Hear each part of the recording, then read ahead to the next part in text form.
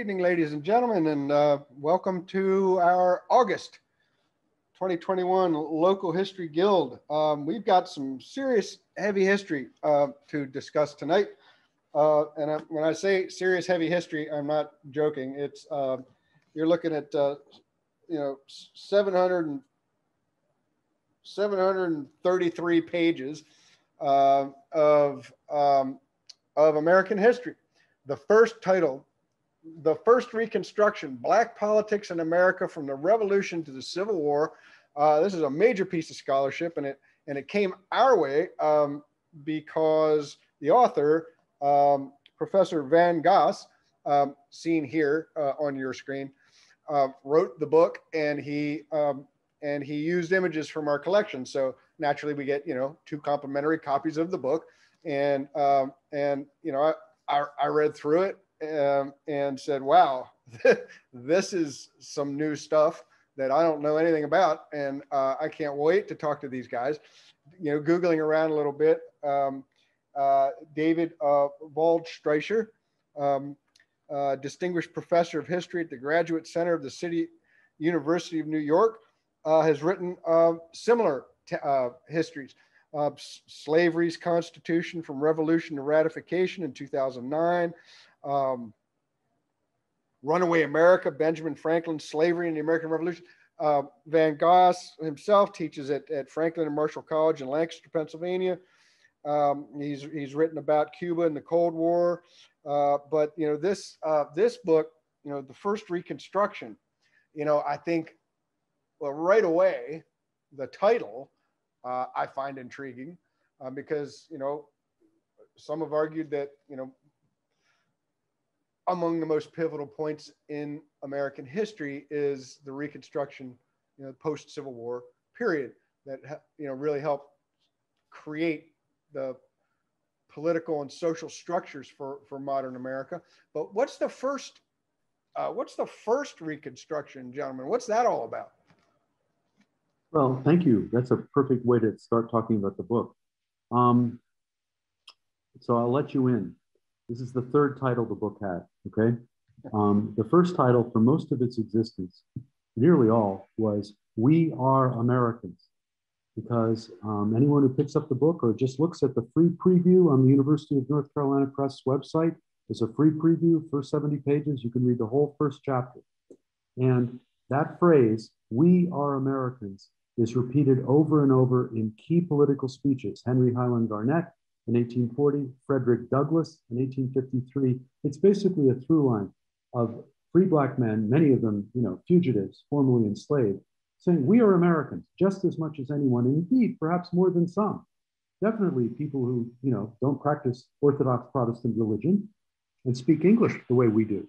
So that claim, I use that title, and it's still not a bad title for the book. But then I was sitting in a workshop at the Graduate Center of the City of New York with my friend David, which was really key. I finished the manuscript and we brought it to this workshop with some of the best scholars and tremendous grad students. And while I was sitting there talking about and getting great feedback, this is, gosh, David, this is quite a while ago, right? It's almost 3 years ago. It's amazing. And I suddenly had this little brainstorm that I wanted to call the book Native Sons, which just makes a similar point. We are Americans, native sons.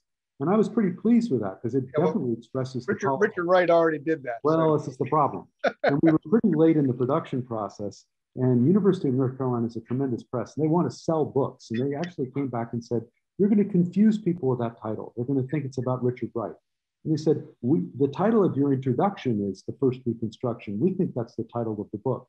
And I thought about it for a few minutes and I said, well, okay, they're right. So here's the point of this title. What is Reconstruction in political terms? What does it describe? It describes what happens after the emancipation of enslaved people. What happens after the institution of chattel slavery begins to be eradicated through gradual emancipation or is eradicated instantly. So there's a process of emancipation, and then there's a process of reconstruction.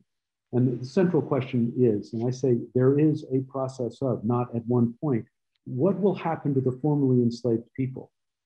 They are going to have agency.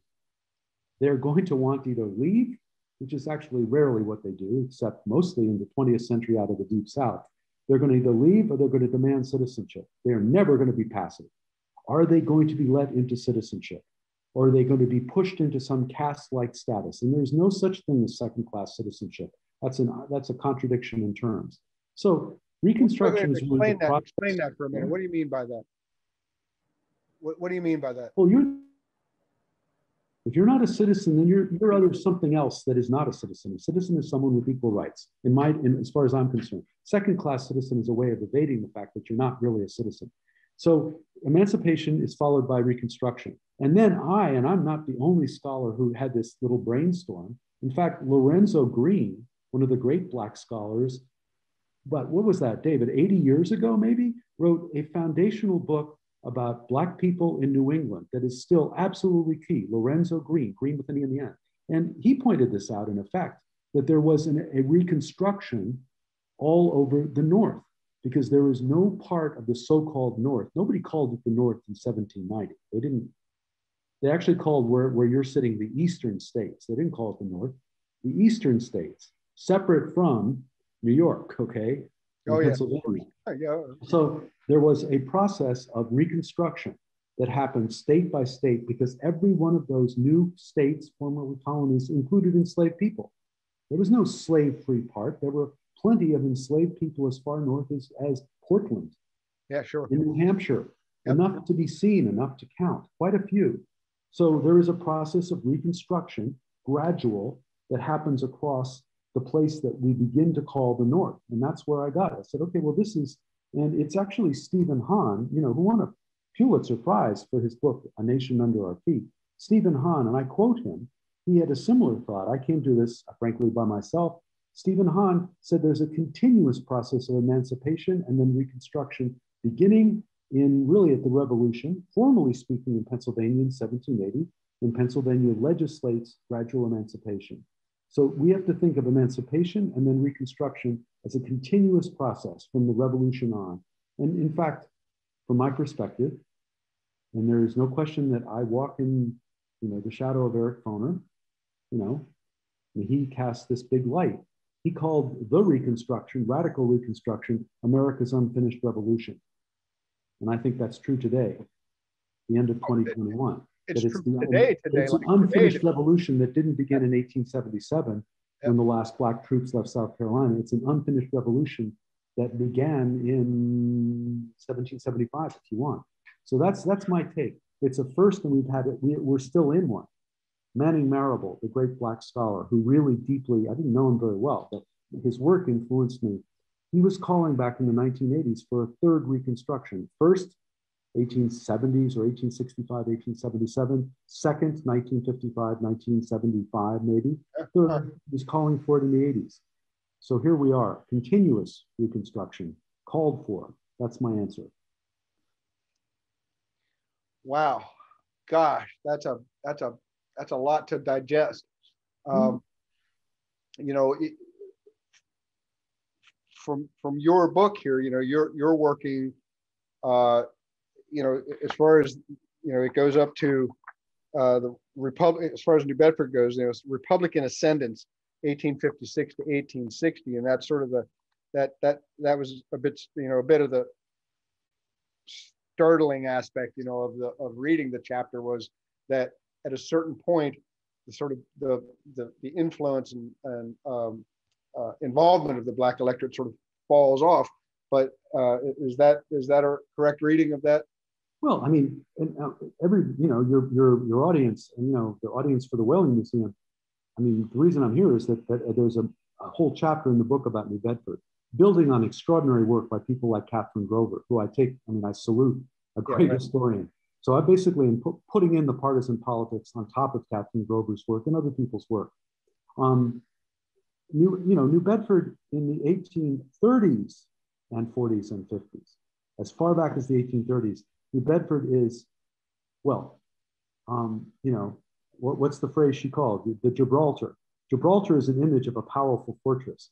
New Bedford is a fortress of Black power compared to anywhere else. There might be a couple of other places you could compare to it, maybe the Western Reserve in Ohio, but only late in the 1850s. Black men had been exercising independent political effect. This is measurable. This is clear in the newspapers as early as 1835, if not before. They were a bloc. They were independent. Laboratory. You call New Bedford a laboratory. Yes, exactly. What do you mean? What did you mean by a laboratory? It's a place where Black men, because of the weight of their electorate, they have enough, because of their position in the labor force, and because of their practical alliance with the Whig Quaker elite of New Bedford. Everyone, maybe this audience knows this. This is by far the richest place in America. Yeah, right. The per capita income is extraordinary, and it is not, Black men are not excluded from that. There are some extremely wealthy Black men in New Bedford. I mean, the story of them fitting out the first whaling ship owned by Black men in 1837? That's right. So they are part of that because they do have a real alliance with that Quaker Whig elite, and I described this. So they are, but that alliance does not make them subordinate. They are not a captured electorate. They start operating in the mid-1830s, maneuvering back and forth between the two parties in a startlingly modern way. Frankly, it's some politics I've done. You make both parties answer questions. You make both parties come to you and you say, oh, we'll endorse. By 1838, 1839, 40, they are cross-endorsing Democrats and Whigs. I go into this in, shall we say, plenty of detail. I mean, it's really clear. And here's the other thing. There are people who try to make an argument for the anti-slavery or abolitionist wing of the Democratic Party in the North. I don't find that argument very convincing. It's, Jonathan Earl tries hard and he gets some, there's some anti-slavery, but they're also white nationalists. In New Bedford, there's some really serious abolitionists in the Democratic Party. Rodney French is, that's allyship if you're ever going to find it. Why? At a certain point, it's just local idiosyncrasy, because these are real Democrats. They're full on Jackson Democrats, and yet they're abolitionists. So Black men, when I said it's a laboratory for political autonomy, maneuvering between the parties. And it's happening year after year. I mean, I go year by year, actually, in the 1840s. It's very small, it's very focused history. Then Black men, some of the same Black men, move into leadership in the Liberty Party, and then which goes into the Free Democratic Party, which goes into Rodney French's special coalition, which dominates New Bedford politics for about, 6 years, 1848, 1854. So they're maneuvering, that's what I mean. There isn't any place else where you can see Black men with a substantial electorate, hundreds and hundreds of votes, moving around and getting party offices and being fought over and fighting back, and the Whigs trying to hold them down and threatening them. It's, these stories that get passed around the country of Whigs losing their facade of gentility and, oh, I'm your friend, and going, I'm going to fire you if you don't vote the way I want in 1842. So that's what it's a laboratory for. These parties, there weren't there. There were factions in the Democrats and factions in the Whigs too. Right. I mean, there are conservative Whigs, including Joseph Grinnell, who was really a bad man, Yeah. I mean, part of the complication is Joseph Grinnell, the congressman, who, Jim Crow's his railroads, but he's taken down. They knocked him down hard. But part of the problem is he's also a really good friend. By friend, everyone knows what I mean, a Quaker. So the solidarity between the white Quakers will cross over between the most resolutely anti-slavery white Quaker. We're talking powerful leaders in the Whig Party and someone like Grinnell, who is a Jim Crow guy, basically. So the partisan alliances cross over, including, across Black and white, across parties, and it's, it is as complicated as partisan alliances are. It's really complicated. I mean, that's what I mean by laboratory. So it makes New Bedford just a fascinating place. It's like a little preview of what could be. Let's put it that way. Just simply understanding what the parties stood for is so challenging. It's like understanding what's a Democrat and what do they stand for? What's a Whig and what do they stand for? So, what's a Free Soiler and what do they actually stand for? So I found myself, having to go, spending a lot of time with encyclopedias and other history books, trying to just make sure that I was properly oriented with the basic structures of the parties, because it's so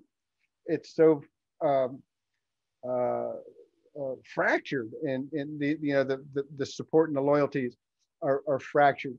And I really, I like that aspect, you know, of what you write. You really have to pay attention. So, I mean, it's, you know, it's a great history, you know, it's a learning experience. You know, it's new and fresh, at least from my point of view. You know, you write about Catherine Grover. Catherine Grover is brilliant. You know, that's a brilliant book, The Fugitives of Gibraltar. So let's see here. I've got Russ. Russ here has a question for us. Did the federal government decide the mechanics of Reconstruction for the states in rebellion? So that's one part of the question. And what about the states that remained in the Union?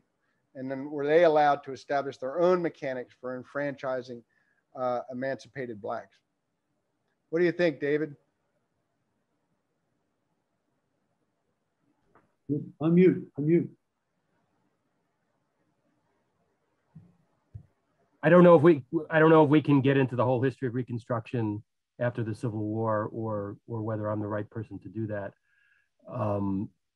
One of the parallels between the history that Van is telling before the Civil War and what happens after the Civil War in the what we usually consider to be Reconstruction is the great variation between the states and between what really turn out to be several different parts of the South and the border states, the states that remained in the Union, like Kentucky and Maryland. And it isn't completely predictable, and it's not uniform. And one of the ways that Reconstruction got a lot more interesting after Eric Foner wrote his masterful synthesis of it 30 years ago was there was suddenly more tolerance for seeing the struggle for the Black vote as central. And this is a process that ebbed and flowed and was violent and was also deeply electoral in a traditional American politics kind of ways, where a lot can turn on the results of one election, and there's cheating and there's and all kinds of things going on, and that this is still Foner ended the story kind of traditionally in 1877. Subsequently, historians have shown that there are places like Virginia where this struggle for the Black vote, which is also a partisan struggle between surprisingly the Democratic Party, as Jane Daly has showed, into the 1890s, and in other places as well. So one of the things that Van's doing in saying that there's a first Reconstruction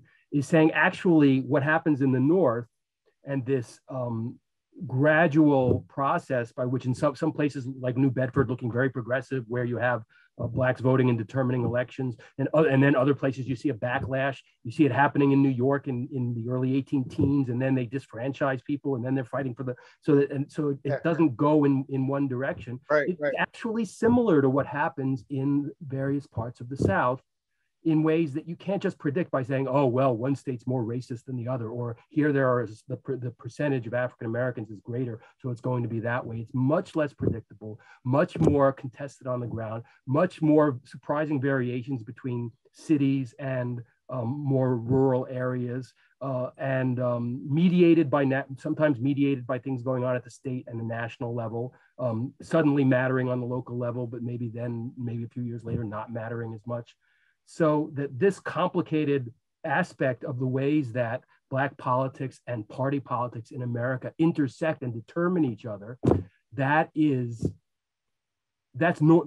starts to look not like this exceptional Reconstruction, post-war Southern Reconstruction thing. It starts to look like normal American politics even before the Civil War. And that's one of the larger messages here. So I haven't answered the question, but I hope I pointed to the complexity of the answer to the question, why I can't answer it, and why we actually need to look before the Civil War and to see how we got to that point where the whole thing replays itself as a result of the emancipation that occurs during the Civil War.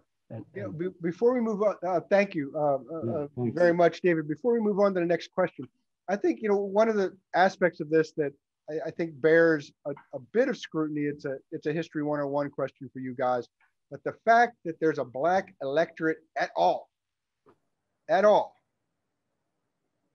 I think might come as a surprise to some folks, and might bear a bit of an explanation that there were, in fact, plenty of of Black people who were able to vote, Black men, I suppose, right?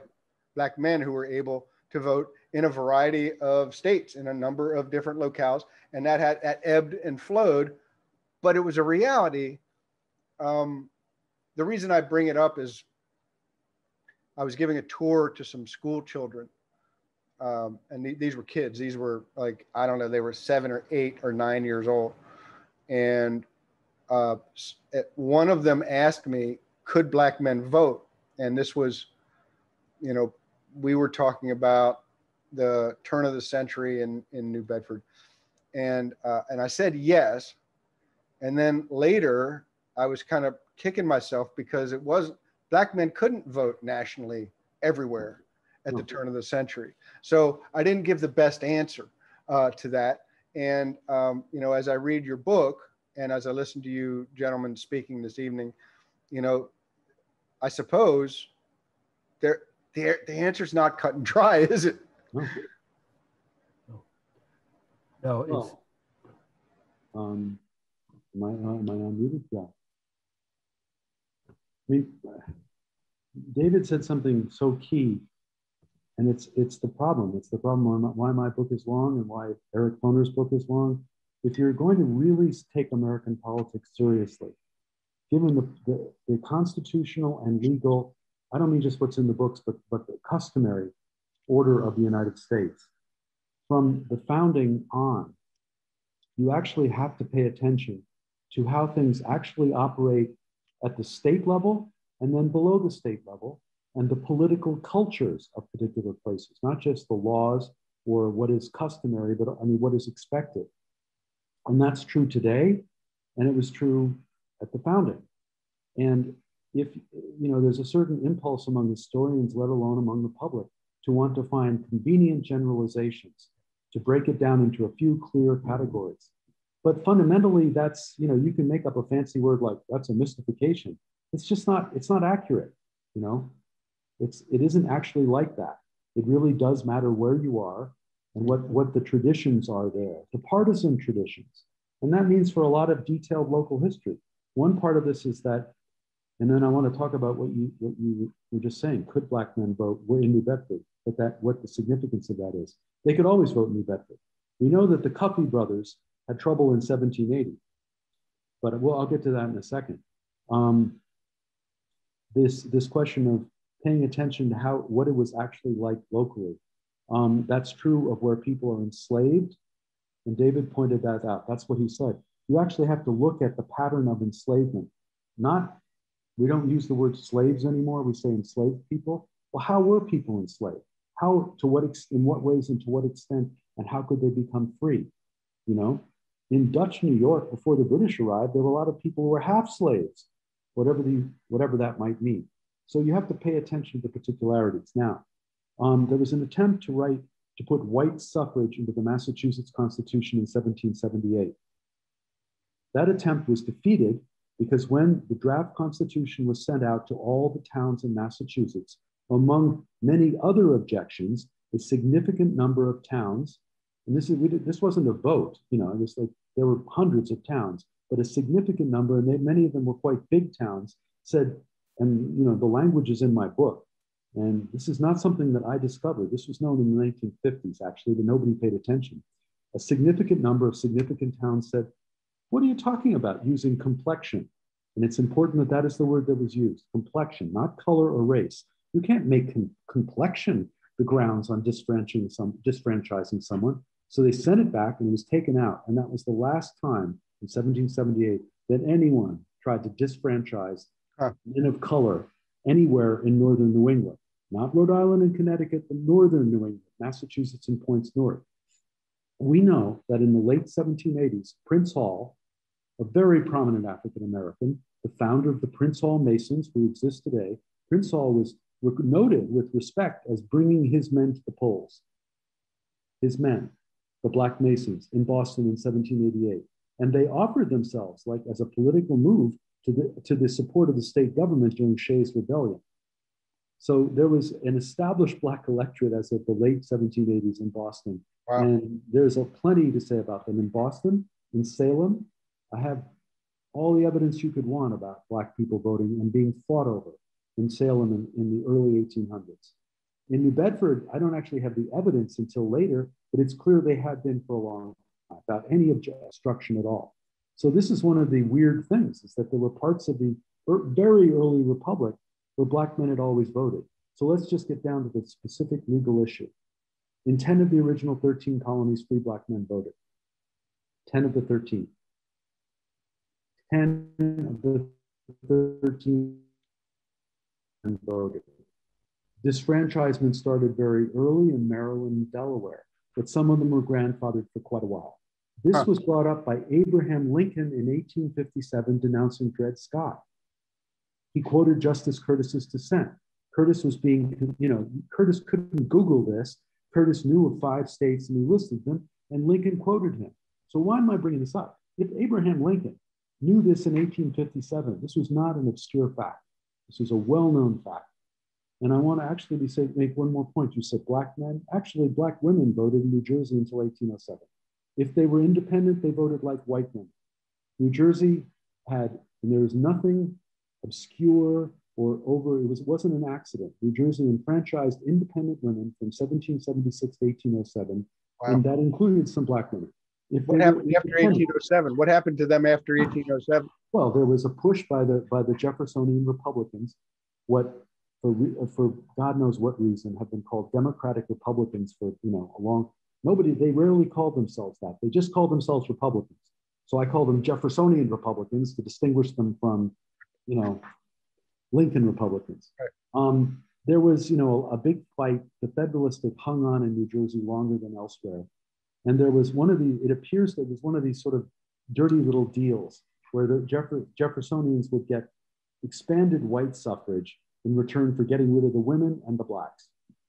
And the Federalists didn't object because they didn't want to get beat up for letting, a maneuver. So they rewrote the Constitution and put white in and made white and men into the New Jersey Constitution. God, we are still having this conversation today. We're still having the conversation. Actually, I want to just, David, sorry. I like to weigh in on this question. This seemingly peculiar fact that party competition from the beginning, from the Jeffersonian Republicans or Democratic Republicans, I'm not yet ready to give up. Their opponents called them Democrats. Some of them call themselves Democrats. I'll still call them Democratic Republicans. From the beginning of American party politics, Jeffersonians against Federalists. The party competition encouraged some white people to bring Blacks out to the polls and say, yeah, sure, you can vote.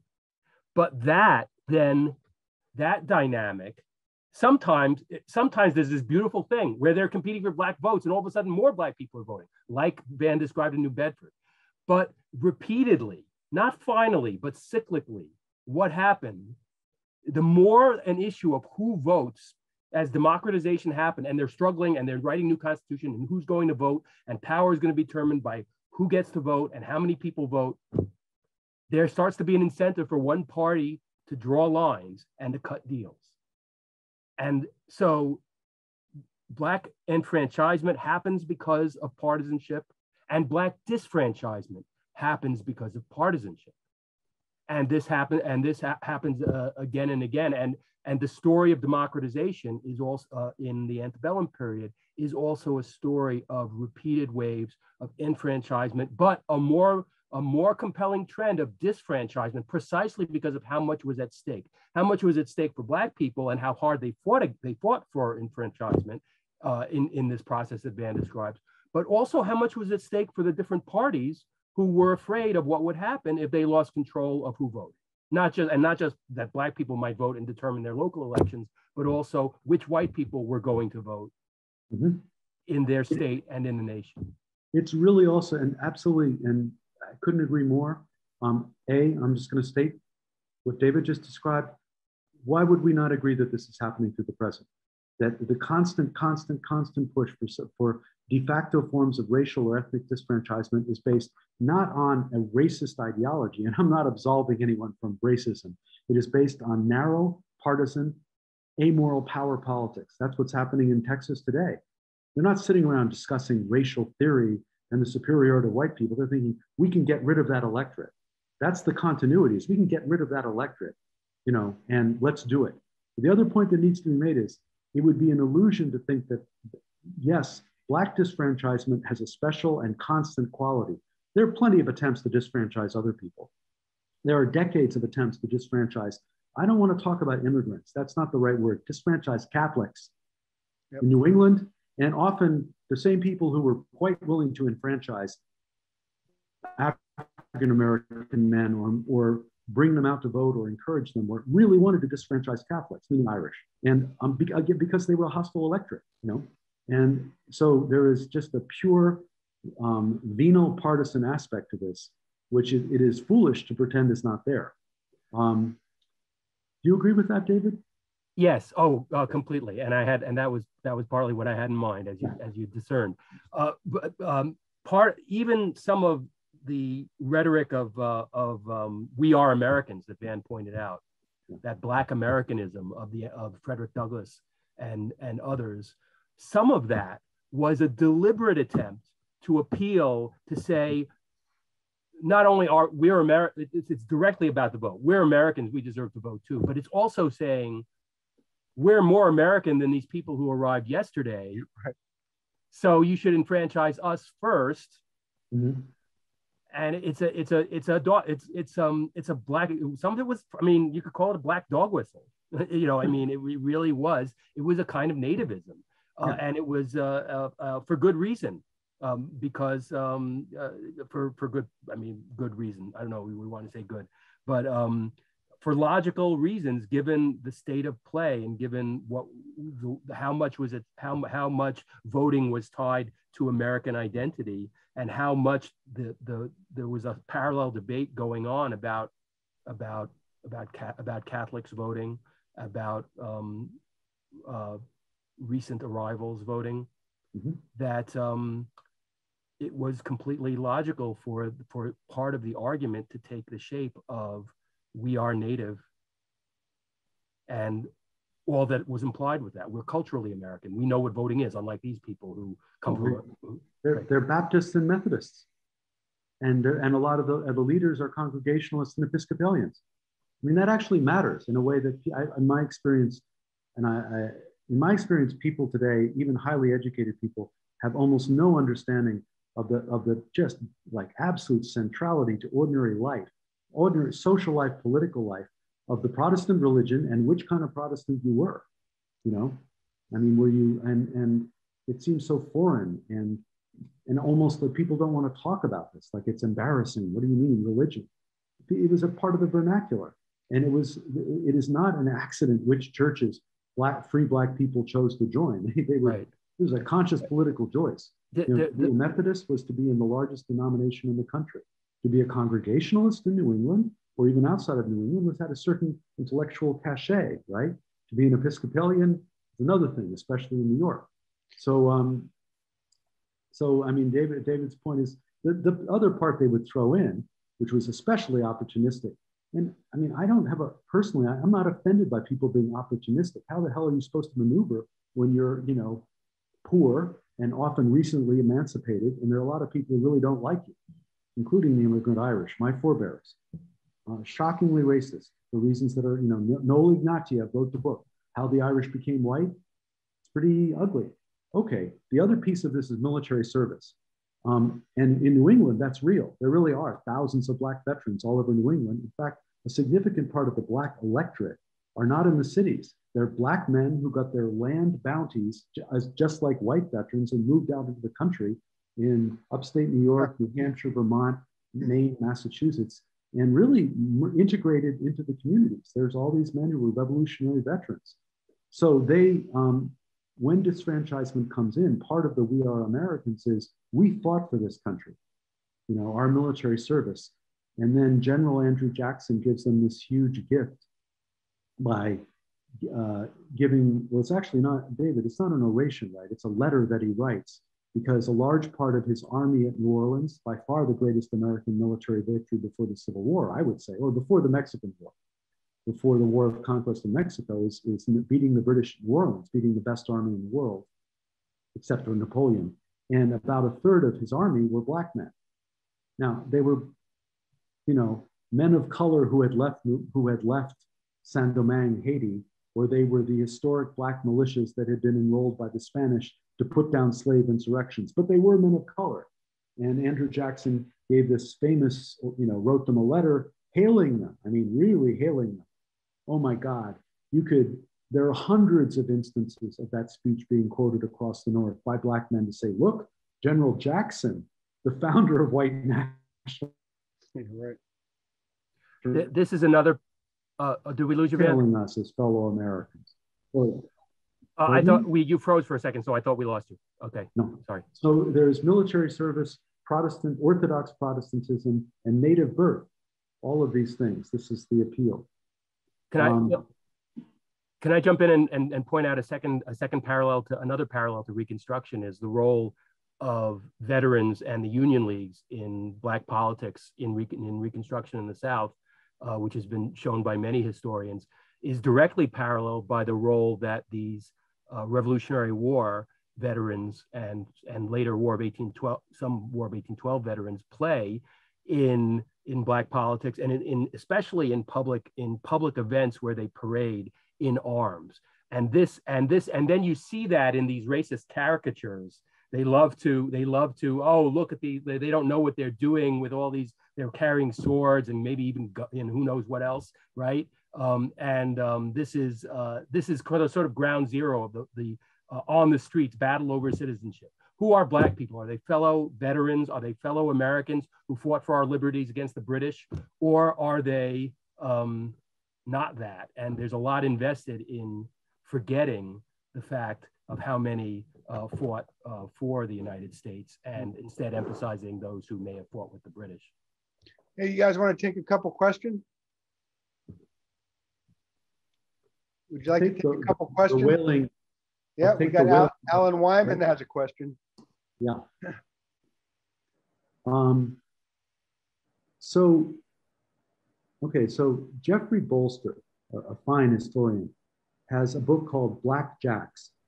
And I didn't know any of this, but if you were to walk around, really, and not even the North, but in the North, the whole seaboard, anywhere from the 1790s for decades on, almost everybody knew as a fact that black men were a major element of the merchant marine, and of the American Navy. It just was a niche in the labor market that they'd carved out early. It's very onerous work, but Bolster's book, it's called Black Jacks. Thank you, David. Points this out, and the percentage is really high. So if you're sitting in 1810 and you're in New Bedford or Salem or Providence or Boston or New York, and you meet a free black man, the chances are quite good that he will have spent real time on a ship. That's why Frederick Douglass gets his hands on a sailor outfit. That's his disguise to get from Baltimore to Philadelphia in the train, because people see a sailor, he had forged papers, and they go, oh yeah, right, free black man. Okay, so that's part of New Bedford's history, because there were a lot of black men on the whaling ships. And what Bolster points out is that a really surprising number of black men held what were considered officers' positions as stewards and cooks. To be a steward or a cook on one of these ships is way above an able-bodied seaman, because your role is more crucial. And there's some, I haven't done the detailed work with the census, there are definitely some mates, and there may have been a few captains. So they are in New Bedford. I mean, this is, you say New Bedford to most Americans today, and you say, other than, poor city in New England, they think Moby Dick. Need I say more? Of course, there are black men in Moby Dick, right? So there are the economic downturn in the late 1830s. There were a lot of black men in advanced positions in the whale fishery.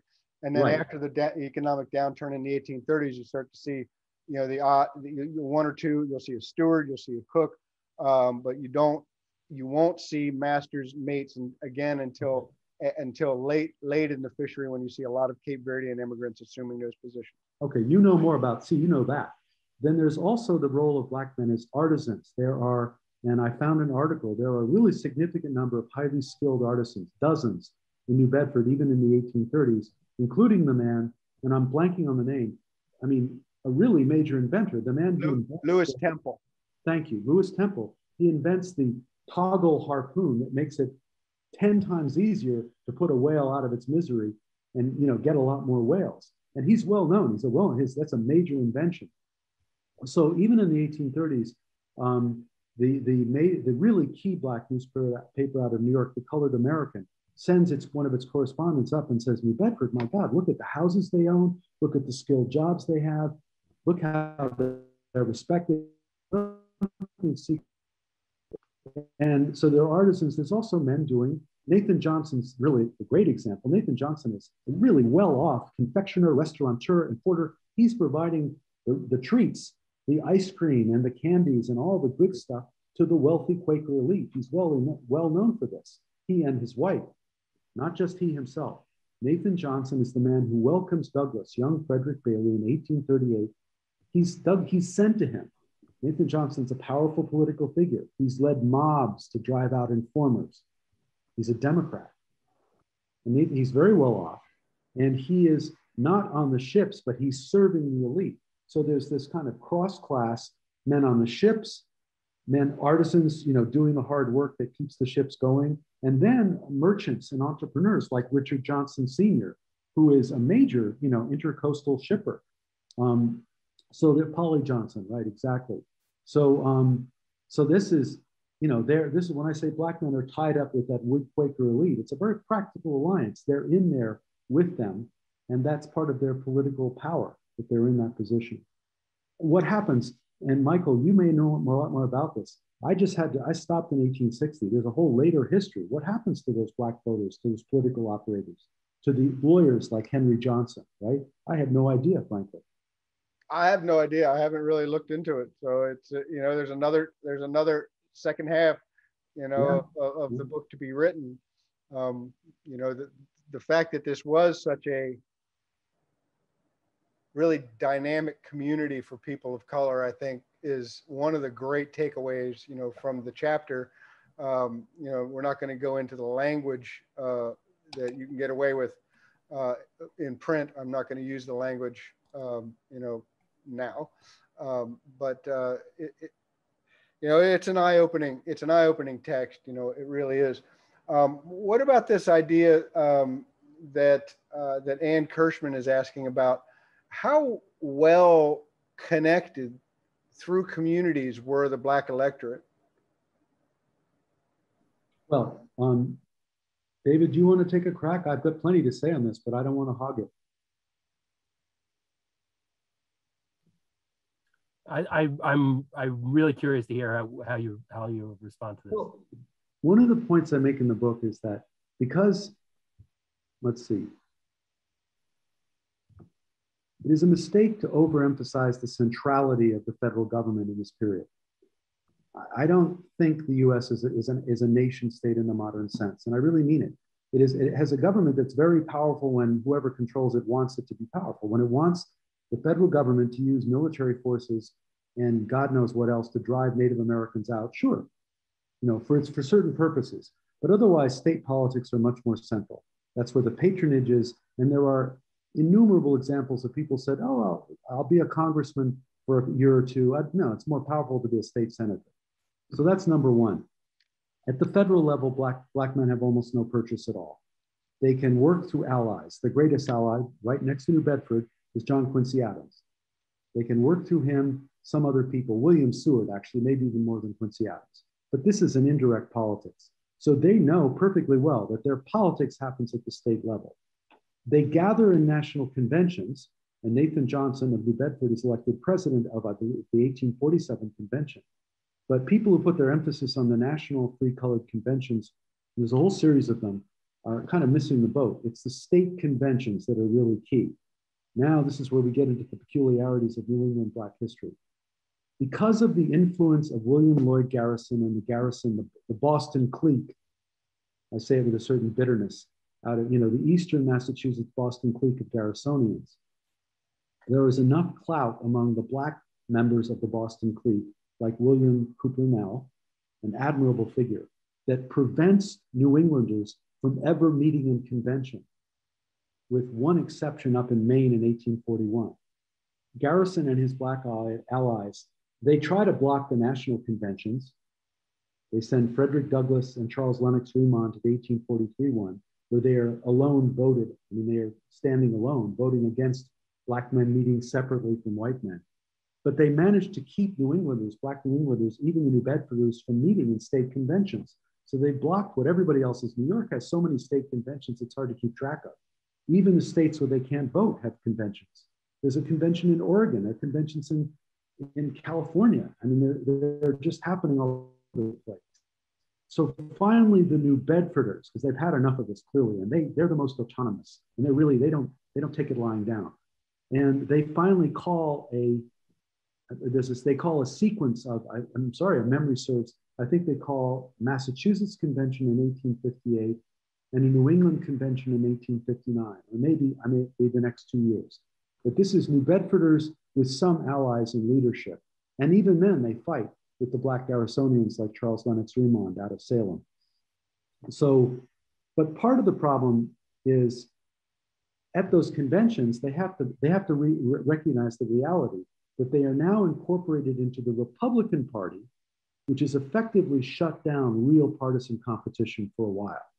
The Republican Party in the later 1850s in New England is so dominant, it has brought in the conservative nativists who don't care about Black people very much one way or the other. It's brought in the radical Liberty Party people who are as radical as anyone has ever been, as white people have ever been in America, really. And it's got the Black electorate, and it's just got a whole mass of Whigs who will kind of go with them. So once you've got a party that's easily got 65% of the electorate, well, then the Black vote is less central. And they can give them party offices, but they're not going to be as key. And that's actually what the New Bedford leadership, who are some very impressive men, and some others they're dealing with. And how far can we go now? We can't get much farther than we are. So you've got Robert Morris, the great Black lawyer up in Boston, saying, we're going to go into the state legislature. But you've got others like George T. Downing in Newport, and New Yorker brought to conservative Rhode Island, very conservative Black electorate in Rhode Island. And George T. Downing is, I don't know how much the Republicans are going to give us. So they've reached the limit of their power. But New Bedford is actually at the center of that attempt to consolidate Black New England. I don't know if that's helpful. Anne, I don't know if that answers some of your question. I think there's the way I would read the question is a little differently, which is that being politically active in the electoral politics sense, the kind of organizing that was going on there tended to drive people toward local organizing, but it was a question of strategy that was talked about among African Americans in their newspapers at these state conventions. What should the strategy be? How much emphasis should we put on the kind of politics that Van's talking about? What role should it play in the anti-slavery movement? What role should it play? How much should we worry about what the state laws are and what they allow us to do and not do?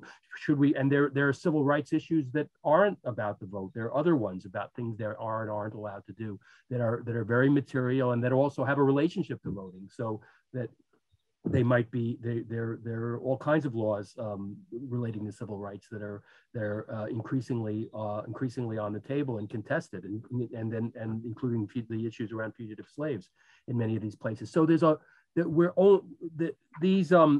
for a long time in the scholarship, all these issues were kind of funneled into an interpretation, of anti-slavery strategy, and did Black and white anti-slavery activists, what were their strategies? Did they work together? Did they have a race-based strategy? Were they anti-politics, electoral politics? Were they pro-electoral politics? Garrisonians versus non-Garrisonians? And all that's really important, but there's a way in which the questions were asked too narrowly.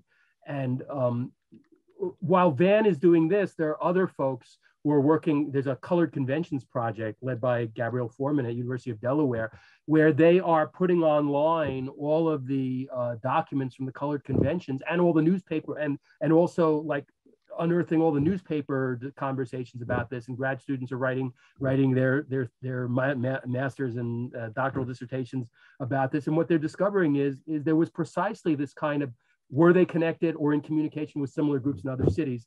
Yes, they were, in ways that were, they were writing letters, they were going to these conventions, they were contributing things to to various newspapers. And it was a long-term conversation that was very, very charged, and not unlike the conversation about alliances and about race and about political strategy that happened in the third Reconstruction, or what we think of as the Civil Rights Movement.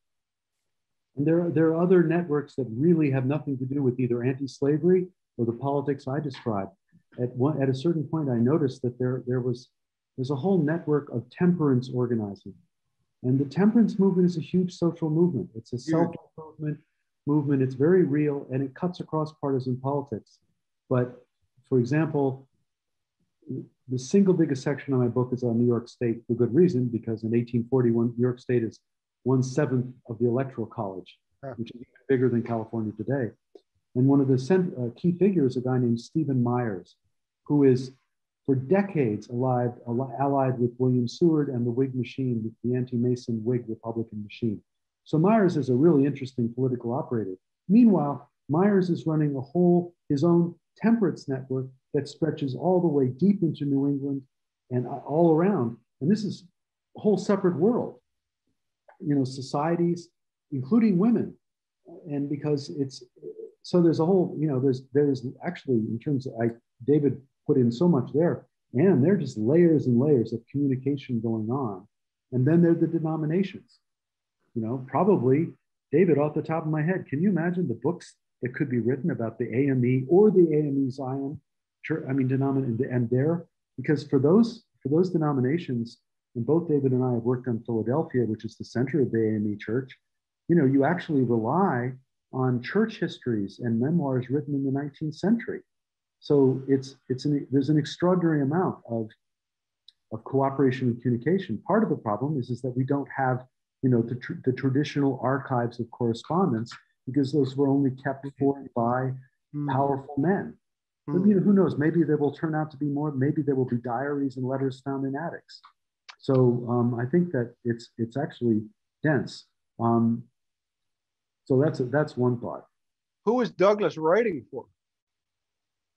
I'm sorry, who? Who is Frederick Douglass writing for? I mean, there are bona fide, actual books, that address these subjects, and they have a broad readership. And is that readership, Douglass cross race? It doesn't matter who reads the book. Douglass has many audiences, and he knows each of them quite well. That's how I would put it. My respect for Douglass is only increased by noticing what a no-holds-barred, big thinker, ruthless competitor he was. If I say he's tricky, I say that with enormous respect. This was someone who from 1848 through 1860, in every single election cycle, managed to proclaim his abstentionism, endorse the most radical possible person possible, and meanwhile, in one way or another, carry water, serious water, for whatever was the most practical anti-slavery option available. Actually, go back to 1844, Douglass is in New Bedford having one of, and I say this with frankly considerable experience, one of the most brutal sectarian partisan battles I've ever read about takes place in New Bedford in 1844, with Frederick Douglass, a young man, but already very skilled, and Charles Lennox Remond in there carrying water, everyone knows what I mean, de facto supporting the Whig Party against the Liberty Party supported by local New Bedford leadership. And it's in the book, the things they say about each other, ooh, it's ugly. So Douglass has a career of partisan politics, even while he's a Garrisonian, claiming to be totally opposed to partisan politics, and later. But I'm not accusing him of dishonesty. I'm saying he understands how, you have to be sophisticated if you're going to do this. And he does it really, really well. Superb. He's got his English audience, He's got his upstate New York audience. Douglass didn't go to Rochester because it was sort of a nice place. He went there because that was a place he could raise a lot of money and be safe. And there's certain anecdotes that jump out to me. When the federal marshals came with the warrant for Virginia in 1859, because Douglass was implicated, he'd been in Chambersburg with John Brown.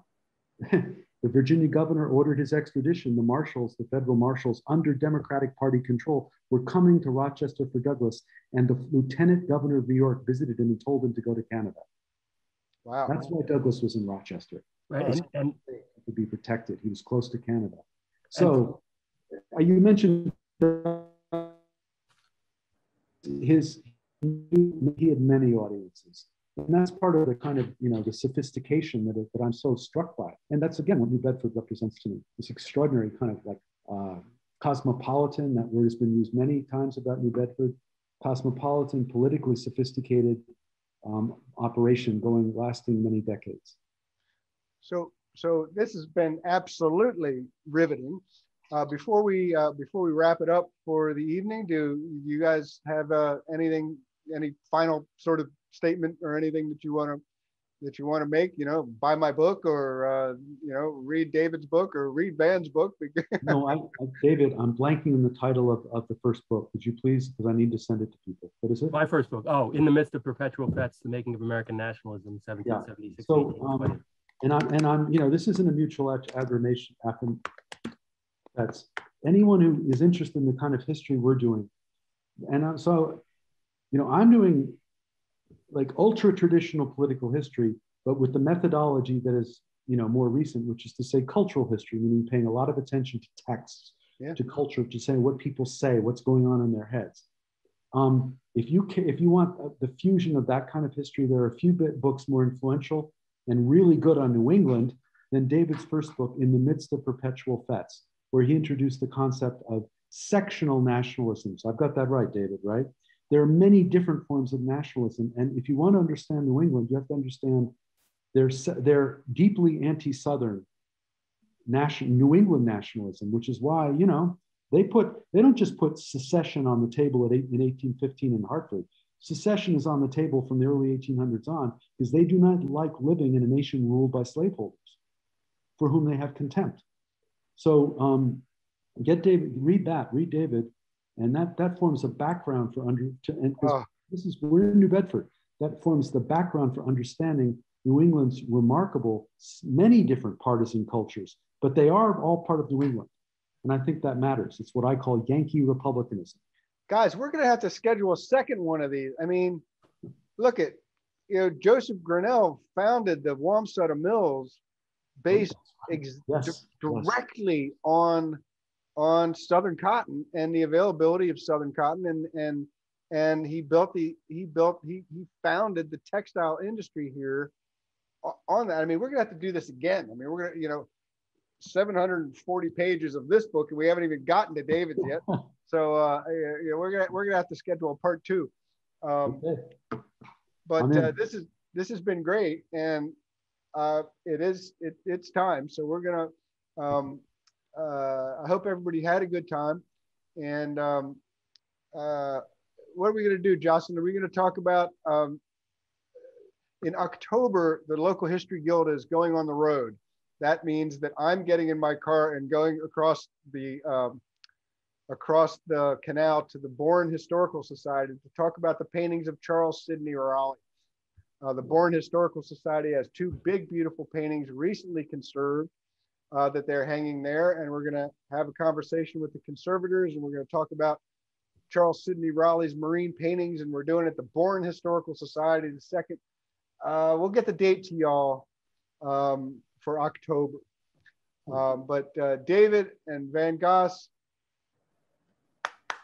thank you very much. It's great history, great conversation, and thank you. Thank you very much. Thanks. You're very welcome. And I hope you gentlemen have a nice evening. We're going to hit the red button and say good night. Good night. Good night. Bye.